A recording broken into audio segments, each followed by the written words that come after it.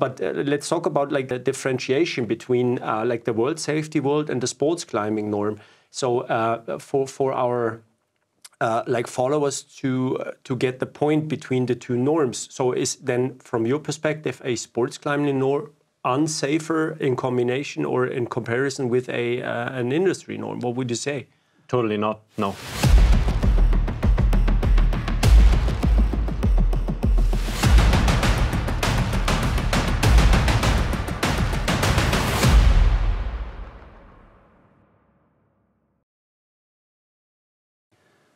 Hey everyone, my name is Jacob and today we're going to do a new episode of Warrior Talk. I'm currently at the premises of the company Edelrid, which is a German PPE, so personal protective equipment and climbing gear manufacturer located also in Bavaria, nice Bavaria. And with me is Felix, and Felix, he's the expert on norms, like what is required in terms of for you guys to fulfill your job. And today we're going to talk a little bit about the differentiation of norms, so sports climbing norms versus industry climbing norms. And Felix is with me. If you just can give the audience a short introduction to yourself and what you're doing in the company. Sure. Hey guys, I'm Felix. I'm at Edelrid, responsible for the authorities range, we call it, authorities products. It is a part of our customer solutions department, geared towards special construction, special PPE, special braidings, like for example paragliding lines, but also special constructions in harnesses, lanyards, and stuff like that. And that's my day-to-day business. Okay. And that's where Lindnerhof also came into play a few years ago. Yeah. So you might not notice, just a short wrap up, what the story is behind the cooperation of Lindnerhof and Edelrid. So they specify in or specialize in, as I said, personal protective equipment and climbing gear, but not necessarily have a dramatic input in terms of special operations background and stuff like that. So that's our task in the cooperation. So we give inputs in terms of designs, functionality, what it should do, what it should not do, the gear. And we recently developed together a new set of tactical climbing equipment, which I will introduce to you in the following videos. So stay tuned for other videos which are called Product DNA in the future. So since we are in Bavaria and it's a little late today, so we start the day with yeah, nice Perfect. beer. Yeah. Thanks for serving this. Yeah, Prost, enjoy. I unfortunately have to correct you there right away. We're not in Bavaria anymore. Oh, the border is like... yeah, like a... It feels like only 10 meters. Okay, but there is one. We're in okay. Baden-Württemberg already. We consider this still Bavaria, so okay. Yeah. Our mindset is Bavaria. Yeah, that's okay. That helps. Yeah, that helps a lot. So we see in throughout the procurement processes and stuff like that, we see a lot that people look for like the most powerful norms they can draw, bring into like on the table in terms of specifications and stuff. And like, what's your perspective on this approach? Yeah, do you think it's reasonable? And again, what's the difference? So can you talk a little bit about what norms apply for the stuff we make together? Yeah. Well, there are definitely norms which have their reason why they're there. For like climbing harnesses, we mainly speak about two different norms or worlds, I would say. Like on the one side, the sports climbing world, in gyms, on rock walls, but also on the high alpines. And in the other world, we are talking about the work safety world. So I usually have big skyscrapers or windmills I have to service. And the big difference there is like usually in work safety, I work my way from top to bottom. So I can take the elevator, drive up the building and then work my way down. So weight is not a big issue there, right? So because I can use the gravity on the rope and belay. But in sports climbing, weight is definitely a factor, right? Yeah. And Also, a big difference is in work safety, I usually work with 2 ropes. One safety backup, one main working line. And in sports climbing, I'm usually moving around in single rope technique. Single rope, yeah, right. And if we look at the applications or the use of way the military forces and special police units are using PPE, it is, I would say, from my experience, is more into the sports side. Absolutely. More in the world of sports climbing. Also the sports norm is a little bit, I wouldn't say easier, but more open to fancy designs than the work safety world. Yeah. So I also made that experience, and what you say is true, that like in terms of special operations, but also like other units that use ropes or climbing gear on a frequent basis, like mountain infantry and stuff. It always like during missions you cannot have a security rope. Yeah? So just to back up what you already set up in terms of like belay rope system, your personal equipment, stuff like that. That's either the tactical scenario does not apply, because it needs to go fast, and you can't have like clumsy equipment, and that was always like my feelings when I was confronted with like the personal protective equipment, like in work safety, you were mentioning that this is kind of bulky equipment, you know. Of course, it's comfortable and it holds a lot of force, But let's talk about like the differentiation between like the world safety world and the sports climbing norm. So for our like followers to get the point between the 2 norms. So is then from your perspective a sports climbing norm unsafer in combination or in comparison with an industry norm? What would you say? Totally not. No. As you see, so. The best proof for a concept is always if you look out in the world. So there are like thousands or millions of climbers out there who survive every day in a normal sports climbing certified climbing harness. No, so both systems, the sports, which we talk about the EN 12277, and the work safety world, which is 361 European standard. They are both, from the strength requirements, way above everything which a human body can cope with. So we are speaking about 15K kN plus and stuff like that. If you take a fall with above 15 kN, you destroy everything. Yes. Your bones will cannot cope with it. In sports climbing, you have a dynamic rope which takes the force and lowers it down. The maximum force, I would say, is around 4 kN in sports climbing. In the work safety world, you usually use shock absorbers, which limit the force on the body as well. And so from a strength perspective, it doesn't make any difference at all. Yeah, that's also like what I got from my training in history. And like, do you think, so what's the... what's the differentiation in terms of material when we talk about like the 12277, like the sports climbing norm, versus the industry norm, which is the EN 369? 361. 361. Thanks. Yeah.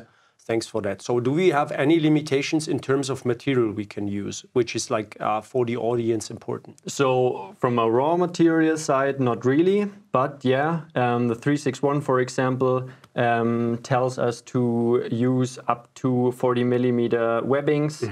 The sports standard is way more free there in this kind of perspective. I can show you maybe some 2 crazy examples out of both worlds. That pretty much looks like a tanga.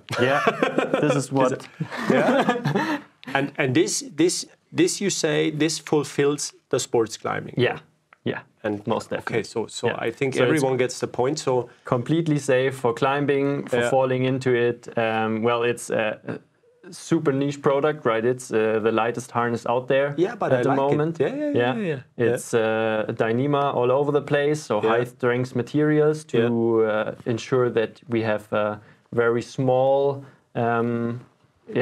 product, very limited packing size. Yeah. Yeah, great. And on the other side, we have like the work safety world, the 361, which usually is also a complete, so a full body harness, right? So I have a bottom and an upper part. Yeah, you cannot separate, and it's not meant to be separated. Yeah, there are harness types out there, but usually you have a full body setup, correct? And you would usually use the upper attachment points in order to keep the body upright. Upright, yeah. But if you look at the scenarios for sports climbing, you usually fall into the hip. The hip is also the part of the body which can take the most force. And if you have like in tactical scenarios, especially in the high alpines, you're looking for being as light as possible. Absolutely. As well. Yeah, and that's our like philosophy, to be as lightweight as possible. And just to get the point for everyone, so this is like what Felix, what you were mentioning. This is like you cannot be smaller than this. Yeah, correct. You cannot be like the width. You are limited to 40 millimeters at a minimum in terms of the width of the webbings, which also then adds extra weight to the buckles. Yeah, sure. Because they need to be bigger also. Sure. And this one in comparison, where you just say, okay, this is like, and it's I think it cannot be more clear, you know, the comparison between these two products. So this is, as you said, of course, an extreme product. But yeah, I picked the best example. Yeah, but I think this is quite catchy because this is like the minimum you can get out of the sports climbing now. Yeah, correct. And this is now what I like the most, because like our philosophy is also like protection can be speed, be more safe or be safer in terms of like ballistic protection and whatever. Yeah. But also like if your gear, the lighter it is, the more flexible you are and the faster you are. Yeah. Okay, so. Would you say, but I wanted just to pick up one sentence you mentioned that like with the hip harness and the chest harness. So you were mentioning an industry standard. There's most likely in 100% of the scenarios in work safety, you always combine a hip harness with a chest harness. So I know from my past, it was very unpopular to have a chest harness because you were just okay. I have the plate carrier still, I have the long gun maybe, I have a helmet, stuff like that. And then I should add the chest harness also, yeah? And these days, so I was young then, and I can remember we were always using a hip harness. But now, like also together with you guys diving deeper into the topic of like safety and stuff. So I like my mindset changed a little bit because in sports climbing, you not necessarily have a heavy backpack or have a plate carrier, so additional weight to your upper body, not mentioning the head, where you always like also limited in terms of weight. Climbing helmets, they don't weigh 2 kilo.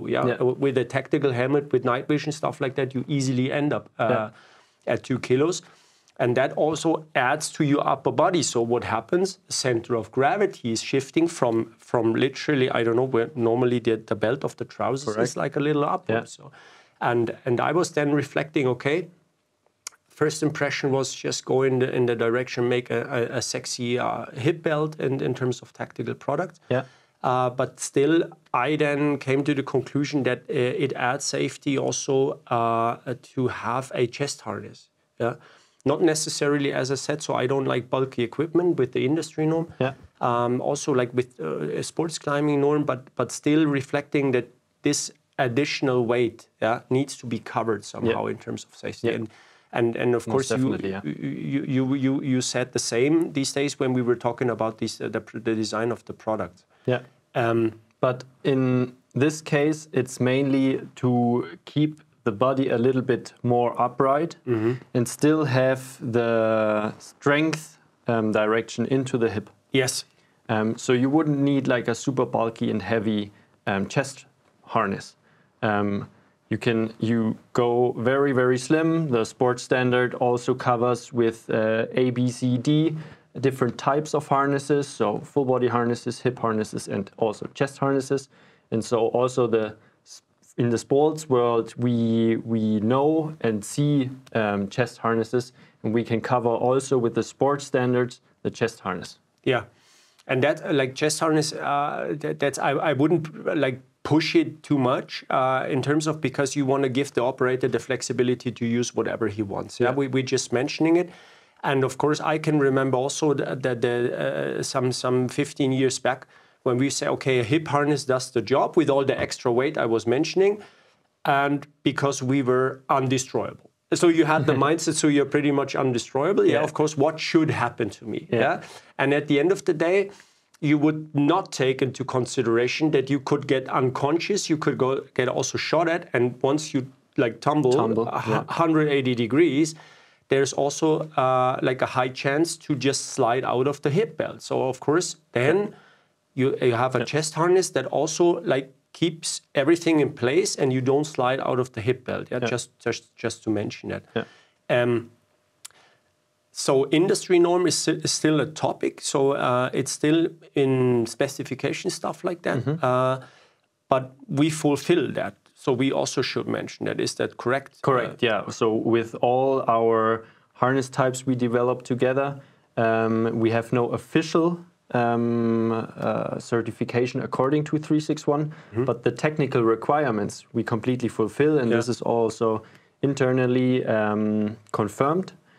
So if someone has like a second thought about if it is the harness fulfilling the same strength like a 361, yeah, it is, most definitely. Yeah. And this is like for anyone that needs it.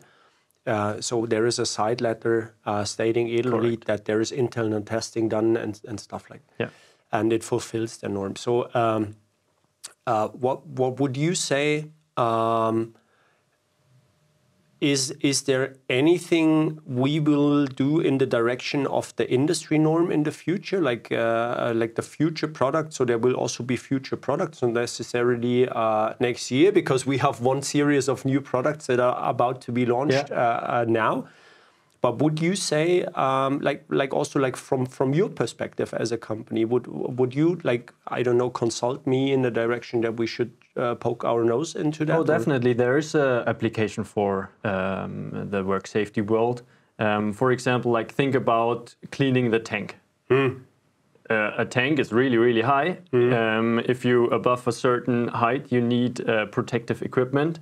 So which is funnily 1 meter. I didn't know that, but someone told me. When you're above 1 meter, you should be, I think, tied to a rope, right? Yeah. And there you should use protective equipment, but you're not in a tactical world, right? So you don't need to. We probably don't need the camouflage equipment. You can use a normal PPE 361 harness because you're somewhere at the base, just cleaning tank. Or like think about police units bringing down protesters from bridges, trees, stuff like that. They then work, and also the cleaning teams, they work in a work safety manner. So they work with double rope technique, they work with shock absorbers, etc., and also the police units taking down protesters work with double rope technique. And then you're completely in the work safety world. And then, 361 harness, is definitely the way to go. Yeah, makes sense. So why should you then use a, because at the end of the day, there's always the trade-off, between being super light, with like a product like this, but you can expect, so how much comfort would you get out of this? Yeah. And this is designed to just save your life. Yeah, this is designed for walking 8 hours on a glacier. Yeah, in like 8,000 meters and like super extreme. Maybe 1 in 10 years you fall into a crevasse, and then it needs to save your life. Exactly. But it does not need to be comfortable when hanging in it. And it's totally different when you are working in the ropes. Then you're hanging 2-3 hours in the ropes, in the harness. Then you need big webbings, then you need padding, then you need a comfortable sitting board maybe also. Exactly. And this is where we had to make the trade-off with our new product line. So we were still sticking to the sports norm because we believe in slim equipment, right? So it's not getting that slim because so it would be easy to just attach MOLLE. Of course, it gets a little heavier, but still, it's a super sexy product. Just imagine that in like, I don't know, stone gray or 5-camo pattern, multicam, whatever. But it's not always like this, that you need to be super fast. Just imagine there's police forces out there. So I talked to a lot of them during the research phase when we get into the new product line. Yeah. And there are units that say, okay, they stay on the rope for maximum 5 minutes and then they get the go because their tactics are like set up like this. But I also talk to units, they are like, okay, yeah, we might sit on a rope for like half an hour until we get the go. And then this one is getting a nightmare. Yeah. And we don't want to like overpace in terms of, this is like the super sexy lightweight equipment. But if you're in there like for half an hour and your legs are getting numb, so how can you get into the window? So there's always a trade-off, and we should mention this. But still, it needs to be in a way that it gives you a kind of comfort and needs to be super light. Yeah? But you not necessarily need this when you know you go out there on a mission. Let's pick somebody off a bridge. Yeah, like not with a bullet, but you need to take them down for it, maybe secure them also to a rope, but because they're like, I don't know, chained to this bridge or whatever construction. And then, of course, you need to be like super comfortable because this can last for hours, you know. I don't know, 3-4 hours or so easy, because you need to convince him to go down. And then you also need additional, then you're not talking about lightweight anymore because you need additional slings, anchor points, maybe a safety harness for lowering the person. Exactly. Because he detached himself from his harness and stuff like that. So, you don't need to be super, super lightweight. No. Yeah. So is there any, what would also be interesting, is there any changes planned in terms of the norms world? Like will the sports norm like stick to what it is for the future, and the industry norm, will it stick to what it is as of now for the future? Or well, for these explicit 2 standards, there's at the moment nothing planned, but yeah, for sure the standards are also evolving. So we have seen some changes, additional standards coming in, for example, dynamic attachment slings and stuff like that. And we've also seen the last year's standards being kind of updated and additional requirements added. So they are constantly evolving, but it's a very slow process. It's European-wide standard, so you can kind of... It's not from like one month to the other. We cannot decide to change it right now. But we won't get, like in terms of sports climbing norm, so we've seen like the maximum you could get out of it, or in this case with the super light hip belt, like the minimum you can get out of it. But there is nothing planned like to soften up, I don't know, bandwidths and stuff like in terms of like webbing and everything. So this is like as it is. Okay. It's set at the moment. So we're like also future-proof in terms of our product. So we recently did, and we are not. So they're not like I don't know, conflicted or inflicted from a change of rules like in the next 2 to 3 years. So these are like made for the future, future-proof, so to say. Yeah. Okay. Is there anything else you want to mention in terms of like norms and stuff like that? So testing maybe or so. So how do we do that? Testing is performed on dummies for the sports standard. It's static tensioning and braking until the highest point of strength. In the 361, so the work safety world, we also have a dynamic fault test into all attachment points and stuff like that. So we have, in regards of the 361, a bigger set of tests we need to perform for a certification. But as we said, there's strength-wise, it's not a difference. Yeah. Mm-hmm. Okay, so you've been mentioning the term static and dynamic in testing. In testing. So what's the differentiation exactly in terms of testing? So it's fairly simple actually. Static means you just pull with a certain speed statically on the harness and until it breaks. Until it breaks, correct. Okay. Or it needs to hold a certain strength for a certain time. For example, in the 361, it needs to hold 15 kN for 3 minutes, and other norms as well. 3 minutes is usually the holding time.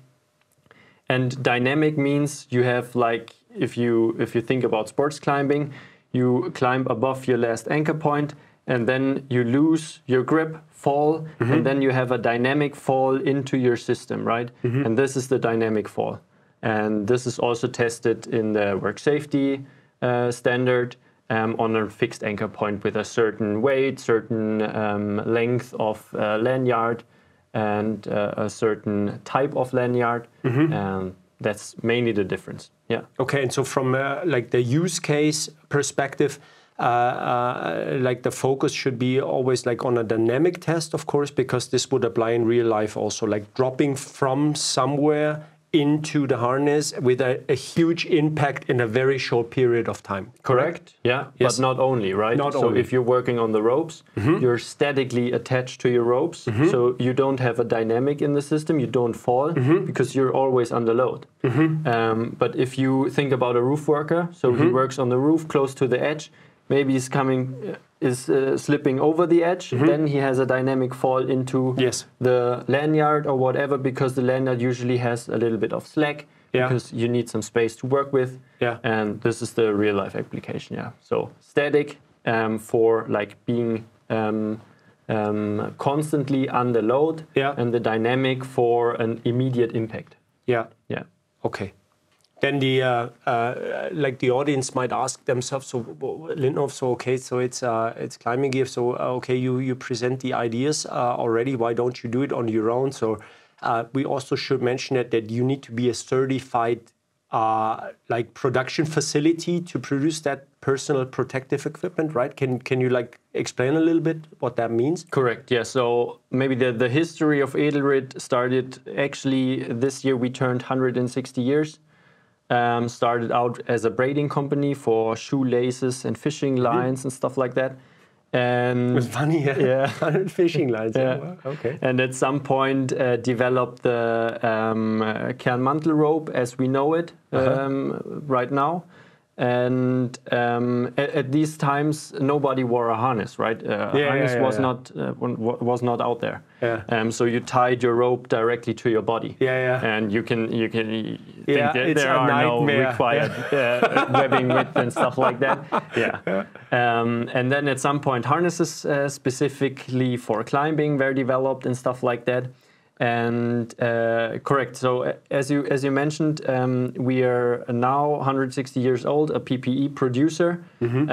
So in regards of harnesses, we are always talking about PPE class 3, which is like the highest class for personal protective equipment, and you need to be a certified company in order to produce it. And this is quite hard to get. So we and you need to like recertify.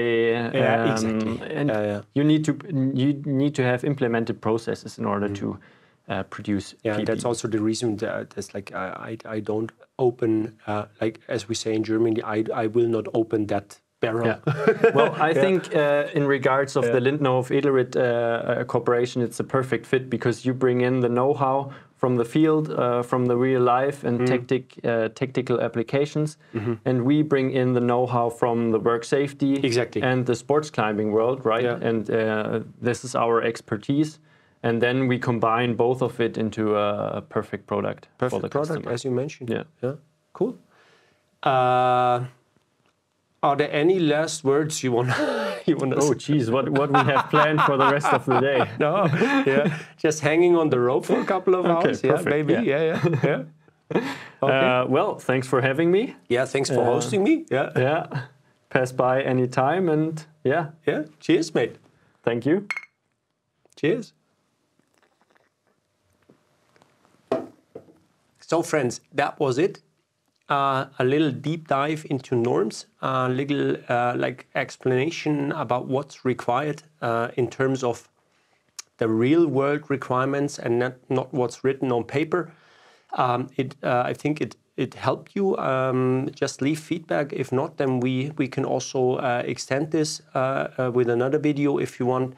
And stay tuned. Follow us on all our channels. There are like product DNA videos to come on the products we have like secretly been talking about without showing during this video. And stay safe. See you. Bye-bye. Bye.